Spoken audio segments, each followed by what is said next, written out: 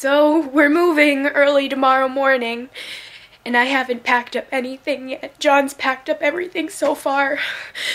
I'm supposed to be packing and I can't bring myself to pack. I don't know, it's hitting me, and I have a lot of sadness and anxiety about the move, and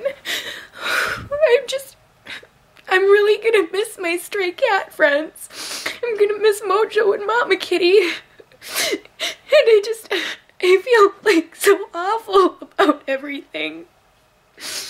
And I know, I keep telling myself that I found them a home. They're gonna be happier in the area that they're used to than if I bring them to Hollywood, that the neighbors are adopting them and gonna feed them in their yard and they're gonna be okay. But why do I still feel like I'm abandoning them? Like, why do I still feel like I'm a bad person? We've been feeding them over there for a week. Over a week now, and still, like, every time they see me, they come running up to me and meowing, and I'm really gonna miss them. I love them, you know, so it's really hard, and I know there's more for me in Hollywood. Nothing bigger will happen for me in life if I stay in Corona. I need to go to Hollywood, and people keep telling me that I need to do things for myself, but it hurts that I can't, like, be with all the animals. I wish I just was a millionaire and I could buy a big mansion and I could have, like, all the animals in one house. You guys will be okay, right? You'll be okay. I'm gonna miss you so much. Mama. Moving day, moving day. It's crazy how your life can fit into little boxes. You pack it up, we've already started. Got the U-Haul here, a giant U-Haul. I'm starting to feel a little more calm than I was yesterday.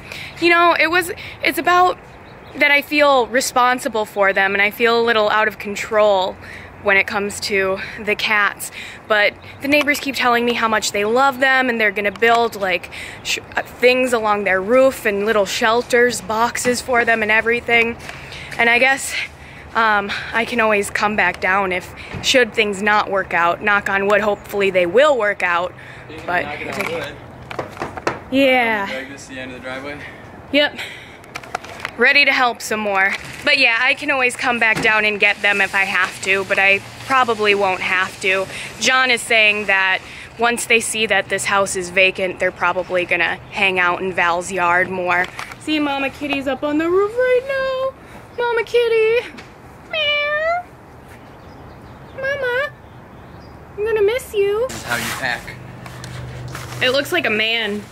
Kind of. But this is how, yeah, we could like do a prank with this. I think this is the best way to pack the coat rack. Oh yeah? Yeah. All the jackets, there they are. Yep. Wah, it's the scary coat man. John is like the best handyman ever. You're really good at figuring out where to put things and how to move furniture around corners. Look at him, just strapping that thing. It's like playing Tetris. Like some of these situations, if I was by myself trying to move these like big cabinets and tables around the corners and out of rooms, I would have gotten stuck. I would have been like, okay, I don't know what to do next. But John's like, no, we have to open this closet so the table like goes in the closet and then we go around the corner. And I'm like, geez, you're a smart guy. Manly man, moving the table. Clunk. It does make me really happy that our U-Haul has a sea monster on it. I know Champ. I've heard of him before. I think Aphrodite knows what's up. Every time I come in here, she won't stop rubbing up against me. Aphrodite. Yeah, we're moving. We're moving. Yeah, pretty girl. Sitting in the middle of what used to be our bedroom. We got the U-Haul all packed up. We're gonna make our first trip soon. We're probably gonna have to make a couple trips, but only one trip with the U-Haul, and then we're just gonna pack up the cars in the next couple trips. Simon Wyman. Simon, you're getting big. Yeah, bud. Loading up the Bronco. Vroom, vroom.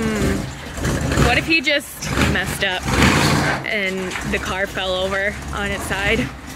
John would be so angry. Hey, up there. Hey, good looking. Do you ride? I do. I want to ride in that. Reptiles are ready to go. This was one of the hardest parts. Well, our friend Andre came to help us after a couple friends bailed on us that were supposed to meet us in Corona. So John and I packed everything up ourselves, and now Andre's making it easier on John, helping him. I was put to work putting stuff away in the kitchen. I guess that's where I was supposed to be the most useful. And I can't figure out how to turn that cup off. But yeah, I'm just emptying out these boxes, putting stuff away. I pressed that button. There's Andre and John moving stuff into rooms. Oh, now I found some light switches. I was like, geez, it's so dark in here. Do we really need that many lamps?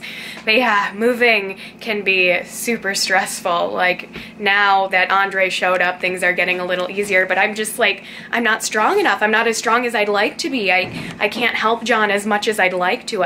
You know, bring in the lighter stuff, but we need another man for the heavy stuff. Ugh, we still have to make one more trip back to Corona. We're on our way, and we're starving after moving stuff all day long. So we stopped at good old Mickey D's to have some dinner. Poor John kept dropping stuff on himself. My foot. I know, your poor foot. So, John was saying he's sore everywhere. yeah. I'm sorry. I need to scarf this food down though. So hungry. And I look like hell, I'm sure. It's so cold and empty in our house. It's so cold in the sea. That's the only part of the song I know, except it's D, not C. And I'm losing my mind. I'm so tired. Been up for too long. Only slept like 4 hours last night. So I'm going crazy. I want to be done moving. Aphrodite. Lola found the only comfortable place in this house. All the couches and beds are gone, huh? So you had to sleep in my suitcase? The neighbors were nice enough to watch the dogs for us all day. I don't know if I told you guys that, but yeah, that's where the dogs were. They were having fun being babysat by the neighbors. Now it's time for some coffee. Gotta drink this coffee. Well guys, we're all moved in. We're getting stuff to where it's supposed to be. We still have to unpack stuff and move some things around, but starting to get the living room set up a little bit. Like obviously that table's not gonna be there. I don't know about that chair, if it's gonna be here or not. But the animals are here, they're getting settled. Hi Doodle Bear, hi Noby Nobes. Lola, are you curled up on the blanket? Oh, Lola. Thor. What do you think of the new place, Thor? Huh, Doodle Bear? Aphrodite, what do you think? Hi, Aphrodite Whitey. The animals seem to have gotten settled really fast. They seem really happy here. Like they're playing together more than they would at the other house. Gizmo came up and cuddled with me on the couch when Gizmo's kind of been a cat that's does her own thing, you know? They seem like they're happy here. This place must have a good energy or something. Simon, were you drinking out of that fountain? Yes, you were.